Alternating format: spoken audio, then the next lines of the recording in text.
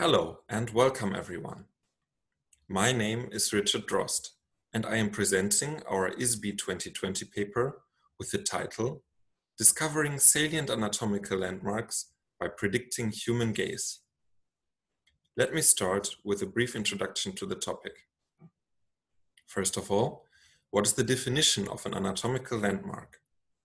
According to the literature, it is a scientifically meaningful point of correspondence that matches between subjects of a given population. This distinguishes anatomical landmarks from other types of landmarks, such as SIFT features, which are based on low-level image features instead of anatomical knowledge. Such anatomical landmarks are crucial for image analysis tasks such as segmentation, performing biometric measurements, or image registration. Finally, the set of anatomical landmarks that are relevant for a given clinical task are usually defined a priori through expert guidelines. Let us look at the example of the fetal anomaly ultrasound scan. Expert operators acquire so-called standard views of the fetus, which are then used to check for fetal abnormalities and to perform biometric measurements for detecting fetal growth restrictions. Here we will look at the standard views of the fetal head, which are especially important because they are used to detect growth restriction and to check that the fetal brain is developing normally. Also, they display numerous anatomical landmarks, which makes them a natural application for our proposed landmark discovery method, as you will see later. For the first view, the transventricular plane, it is defined by the appearance of the anterior horn, the choroid plexus, the lateral ventricle, the midline echo, the skull, and the cavum septipelucidi, CSP for short. It is used to measure the ventricular atrium of the lateral ventricle and the head circumference. The second view is the transcerebellar plane, which is defined by the appearance of the CSP, skull, midline echo, anterior horn, vermis, occipital bone, and cerebellum. Now, what is the problem that we are facing? This is a large set of anatomical landmarks that the ultrasound operators are supposed to look at while acquiring the images, according to the guidelines. But what the diagram doesn't tell us is which landmarks are visually salient to the expert when acquiring the data. In other words, we don't yet know which landmarks and which parts of the landmarks are most informative and actually used by the experts in practice. So the following questions arise. First, can we develop a method to discover visually salient landmarks? Second, can this method help us to detect such visually salient landmarks automatically in unseen images? Now, how do we address these questions? Our approach consists of 3 steps. First, record imaging data alongside real-time expert gaze tracking data in a routine clinical setting. Second, train a model such that it learns to predict the expert gaze distribution, which we will refer to as visual saliency map. In other words, train the model to predict for each point of the image how likely it is that the expert will look at it. Third, use the trained model to detect salient anatomical landmarks in unseen images.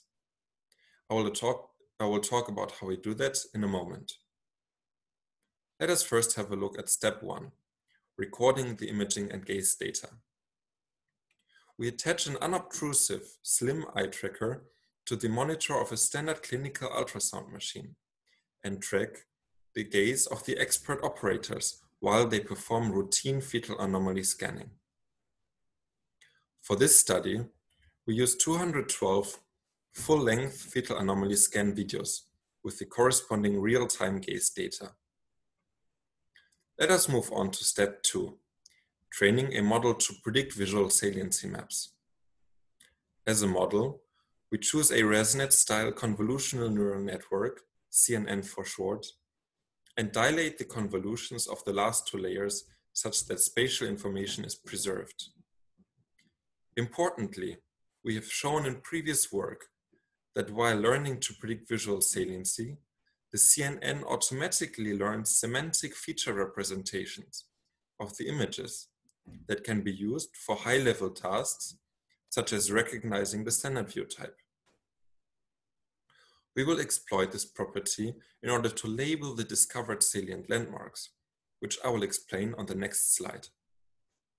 To compute the training loss, we generate target saliency maps by convolving the recorded gaze points with a small Gaussian kernel that accounts for measurement uncertainty and the receptive field of the operator. Then, we backpropagate the Kullback-Leibler divergence, KLD for short, between the target and predicted saliency maps. We train the model on 90 entire unlabeled ultrasound videos and corresponding operator gaze data. Step 3 is the actual discovery and detection of the salient anatomical landmarks. First, the trained CNN is used to predict the visual saliency maps of the images of interest. Next, the landmark locations are extracted by computing the local maxima of the saliency maps.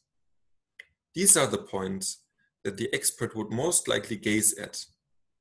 In addition to localizing the salient landmarks, we would like to assign them semantic labels so that they can be matched across images. Therefore, we extract the CNN features of the landmarks. That means we extract the activations of the last CNN layer at the positions of the local maxima. As mentioned before, these feature vectors are semantic representations of the landmarks. So as a last step, we can assign labels to the landmarks by computing the landmark features for all images and clustering the features with a simple k-means algorithm. The number of the clusters is determined automatically by maximizing the silhouette coefficient, which means maximizing the difference between the mean nearest cluster distance and the mean intra-cluster distance across all samples. Now, let's have a look at the results. Let's first see what the output of the visual saliency predictor looks like. Here, we show an example of an acquisition of the transventricular plane. The actual sonographer gaze is shown with a little green cross, and the predicted saliency map is overlaid as a heat map. There is clearly a good agreement between the actual gaze and the predicted saliency. Moreover, we can see that the sonographer does not look at all of the specified landmarks.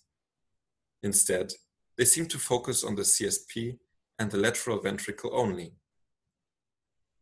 Now, let's look at the salient landmark discovery results. Here, we see some randomly selected images of the transventricular plane.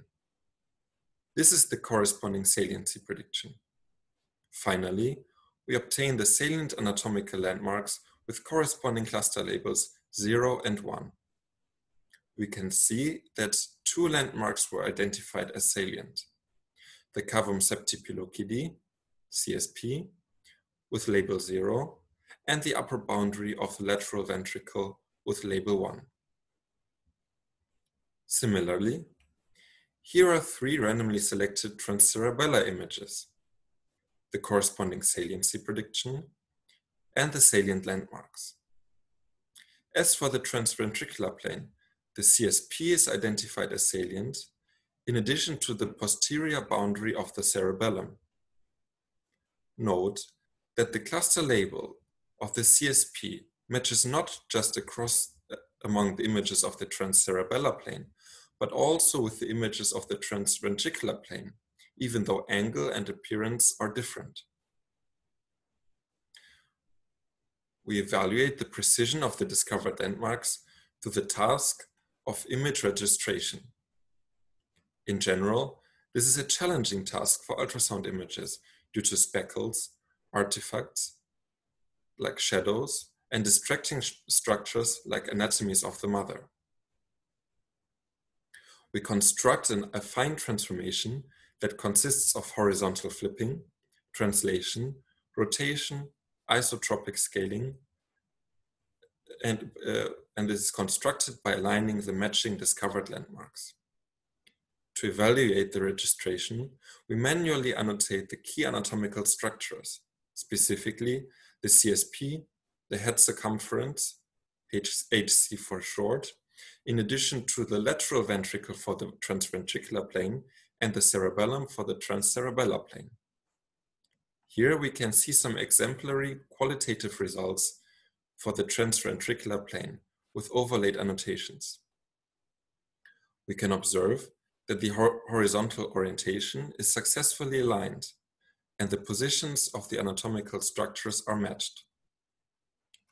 Here are exemplary results for the transcerebellar plane, and again, the horizontal orientations are aligned and the annotated structures are matched. This indicates that the discovered landmarks are indeed suitable to align the standard view images of the fetal head. Let's have a look at the quantitative evaluation of the registration quality. We compute the alignment errors of the annotated structures relative to the respective length of the head circumference long axis. Next, we implement 3 baselines. The first one is no registration at all. The second one is manual alignment of the horizontal orientation of the head through left-right flipping. And the third one is left-right flipping plus intensity-based registration with the normalized cross-correlation metric. Let's have a look at the results. We can see that the registration based on the proposed salient landmarks results in the lowest alignment errors compared to all baselines, indicated by the blue bars in the plot. The lowest registration errors are observed for the alignment of the lateral ventricle and the cerebellum. Overall, we can summarize that the proposed method is successful at automatically revealing visually salient landmarks that experts pay attention to in practice. No manual labeling is required since the method is based on modeling visual saliency through automatically acquired gaze data. To the best of our knowledge, this is the first such method to be proposed. Moreover, the discovered salient landmarks are useful for the downstream task of registering the ultrasound images. It does so by ignoring irrelevant information, just like a human would. Naturally, there are limitations to this method. First, it is necessary to have gaze tracking data available for the images from the domain of interest. However, gaze trackers are cheap, and once set up, the gaze tracking data can be acquired automatically during routine clinical practice. Regarding the application to image registration, at least 2 salient landmarks need to be present and detected so that alignments can be performed. In conclusion, we presented a new approach towards the important task of landmark detection, which reveals scientifically meaningful and visually salient landmarks, as opposed to low-level landmark detectors like SIFT features. In future work, it would be interesting to apply the methods to other image modalities than ultrasound, such as MRI or CT images. Thank you very much for your attention, and please feel free to contact me with any questions via the virtual conference tool or via email.